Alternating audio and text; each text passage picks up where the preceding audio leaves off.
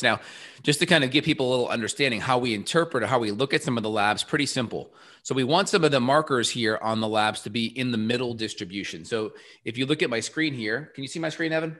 Perfect. Okay, good. Excellent. I'm going to just make sure that you can see me as well along with that. Okay. So in general, we want these markers to be somewhat in the second to fourth quintile distribution. If they go on the extreme high or low, we always get a little bit concerned.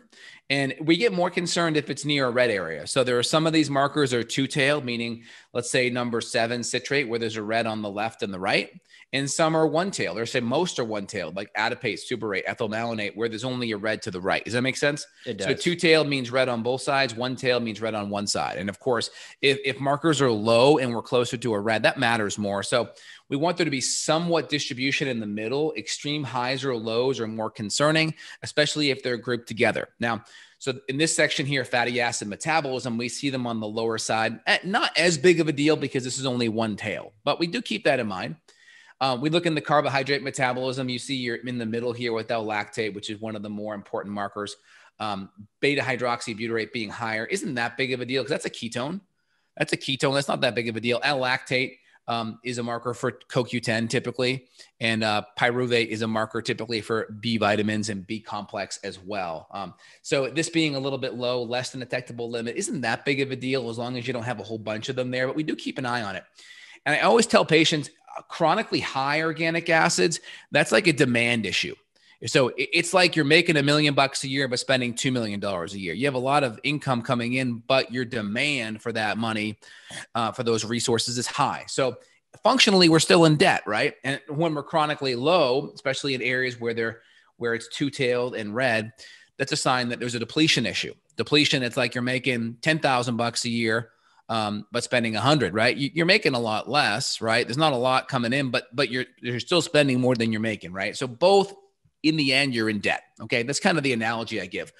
And I always tell patients, well, what's the root cause? Like, we always want to be focused on the root cause. We may be doing palliative support. People can feel better in the moment, but we always want to get to root cause support. Now, with organic acids, pretty simple.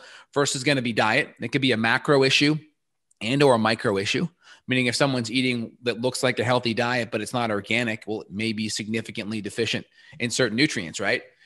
If you look at Joel Salatin, who runs Polyface Farm, he sent his organic eggs to the lab, and they looked at the amount of folate that was in his organic eggs. There was 20 times more folate in his organic eggs than the typical conventional store-bought eggs. So organic matters. It's not just pesticide. Pesticide is important. It's a big part, but it's also nutrition. So of course, eating organic makes a bigger difference. Food quality makes a big difference.